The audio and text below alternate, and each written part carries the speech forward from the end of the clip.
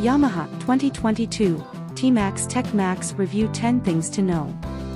The Yamaha TMAX has been the class-leading maxi scooter for more than 2 decades now, providing hordes of customers with a convenient, comfortable, and fun way of getting around big cities.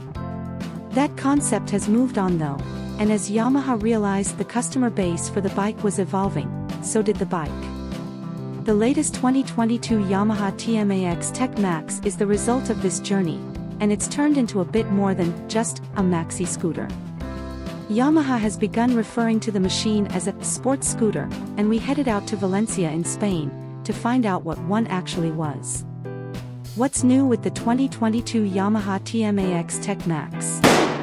The first thing you notice about the new TMAX is the more modern and sleek styling. The twin headlight design, synonymous with the bike, remains, although its peepers are now noticeably smaller, and feature an all-LED construction. Peeling back the plastic reveals tweaks to the frame, engine, suspension, and technology of the bike, with Yamaha listening hard to the feedback from the bike's army of supporters. And when I say army, I mean one. Around 350,000 have been sold since 2001. That's a number that seems hardly believable in the UK, but head to the south of France, all over Italy, and most of Spain, and these things are as common as corner shop coffee bars. The cockpit of the bike is where most of the big changes take place, with Yamaha focusing its efforts on the dash, screen, and ergonomics of the machine. The dash is now TFT, the screen massively revised the ergonomics tweak for a more involving and exciting ride. It is a sports scooter, after all. 2022 Yamaha TMAX Tech Max, price, colors, and availability. The 2022 bike is landing in dealerships with a price tag of £12,500. It should be ready in early spring 2022, and is available in 2 colors, dark petrol, as written, and power grey. A £3,343 deposit will mean paying £139 p/m over 36 months. And if you are not a TMAX owner already, you're probably thinking that's quite a lot of cash. And yes, it is. But as I'm going to discuss later, I don't think Yamaha is actually worried about that. 10 things I've learned about the 2022 Yamaha TMAX Tech Max. 1. The TFT dash is bloody good. I'm getting this in early because it's really impressive. The TFT screen on the bike isn't just good quality when benchmarked against other maxi scooters. It's quite possibly class-leading in the motorcycle sector as a whole. For starters, the screen is very big, taking up most of the space above the handlebars. And everything you need to know is included in the TFT, with no extra warning lights hastily stuck on the side. That for one keeps it looking clean and modern, totally aligned with the values of this premium maxi scooter. The large shroud also means you can read the dash all the time, even in the blinding Valencian sunshine. It's also extremely uncluttered, with Yamaha figuring out how to squeeze in all the info you need without overcomplicating the design. Fuel, riding mode, speed, and revs, it's all perfectly clear and very easy to read. The menus too is well set up, with a mode button flicking between settings on the right-hand handlebar, and a joystick on the left doing all the work. A wheel makes up the bottom section of the dash, with the joystick scrolling through them to take you to the place you need to be. Once there, a thumb in will select, and up and down with adjust. It's as simple as. 2. The screen works very well. The screen is also changed for the 2022 bike, with a revised shape that is promised to deliver more protection when out on the road. I did find that on its highest setting I was nicely cocooned in a bubble of peace, although those much taller than my 5-inch 7-foot frame may just be above this and require an aftermarket deflector. One niggle with the screen, and I do realize I've just mentioned how intuitive and easy to use the menus are, is that adjusting the screen means you have to look down and scroll through some menus. I'm not a fan of taking my eyes off the road when riding, long story, don't ask, and a rocker switch on one of the handlebars would be a better option in my mind. 3. The ride is sporty and possibly harder than most customers are used to. For this year, the TMAX features an increase in the amount of damping there is in the forks and rear shock.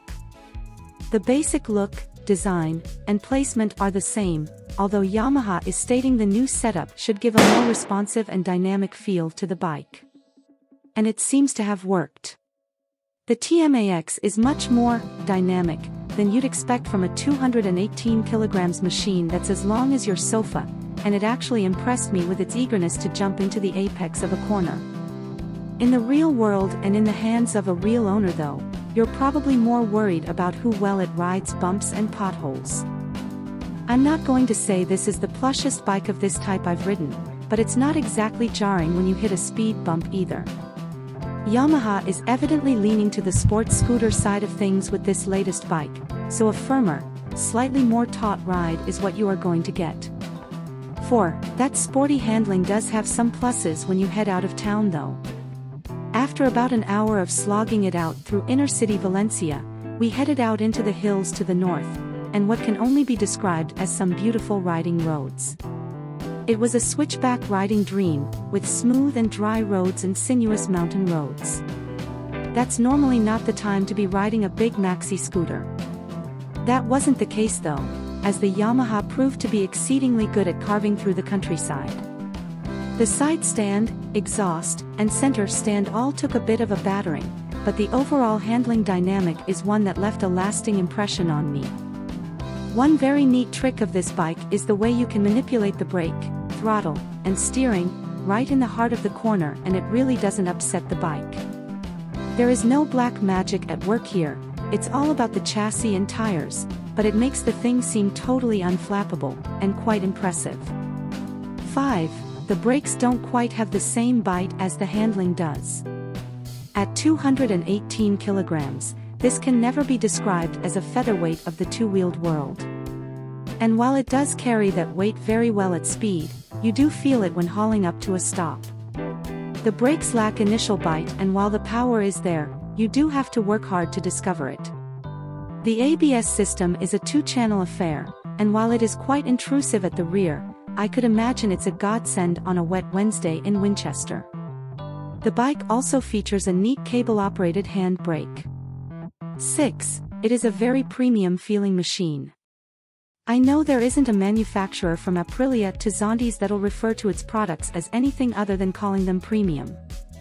The truth is though, not that many of them actually are. The TMAX on the other hand does have a quality feel to it, from the tactile matte finishes to the super clean castings used for the handlebars and passenger grab rails, you get the impression it's very well put together. I'd also say that the level of spec you get with the bike is also very premium. There is that brilliant TFT for starters, heated grips, and rider and passenger seats, Bluetooth connectivity, a USB port, electrically adjustable screen.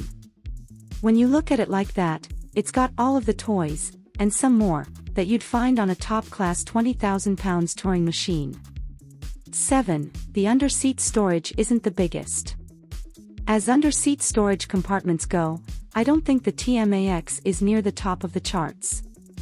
The slightly smaller Honda ADV 350 has a more cavernous area to stash your kit, although the TMAX will still take a lid with room to spare. If you wanted a little more space, there is a sizable top box on offer as an extra. It's big enough for 2 full-face lids and even COM8.ES with color-matched inserts to keep the whole thing looking good. 8. The level of comfort is very good. A couple of points of note here, with the first being the seat. Updated for this year, the perch on the Yamaha TMAX Tech Max is exceedingly good. It's as large as any of the latest generation of full-sized Mega Tourers and comes equipped with heating elements and a very large pillion perch. The grab rails are also nicely located and within easy reach. For those like me that are a little short in the leg, you may, like me, find flat footing a bit of a struggle.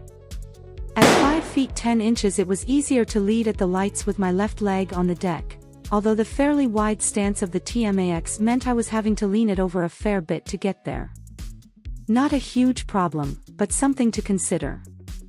9. The premium feel does carry a premium price tag.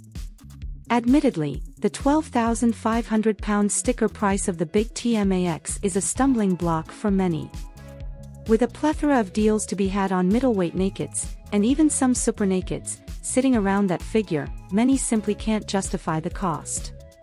The thing is though, comparing this to a bike like an MT-10 or GSX 1000s is like mentioning Pavarotti and the So Solid crew in the same sentence. People don't buy a TMAX because they think it's going to be alright for their needs, and a fine replacement for their aging sports bike. People buy a TMAX because they've had one before and they are faithful to the model, how it performs and how it fits around their lifestyle. 10. Most UK bikers are a bit snobby and are missing out on a genuinely handy piece of kit. I've been going through the social media responses to our posts and photos about the TMAX, and it's genuinely surprising to see how much hate this thing gets. And all of it from supposedly grown adults. Yamaha has sold over 350,000 TMAX machines since its launch in 2007. I could forgive the pasting the bike has taken if there were 3 zeros missing from that number. This isn't Yamaha flogging a dead horse, it's them supplying a bike to its customers, that in most markets sells extremely well. It is the class leader in the maxi scooter segment, has more tech than most other proper bikes, has comfort for days, long legs, and it's a hoot to ride down a twisty B road thanks to its uncrashable handling dynamic. If you aren't at least a little bit intrigued as to what the fuss is, it's your loss. For more information on the new 2022 Yamaha TMAX Tech Max, head to www.yamaha-motor.eu.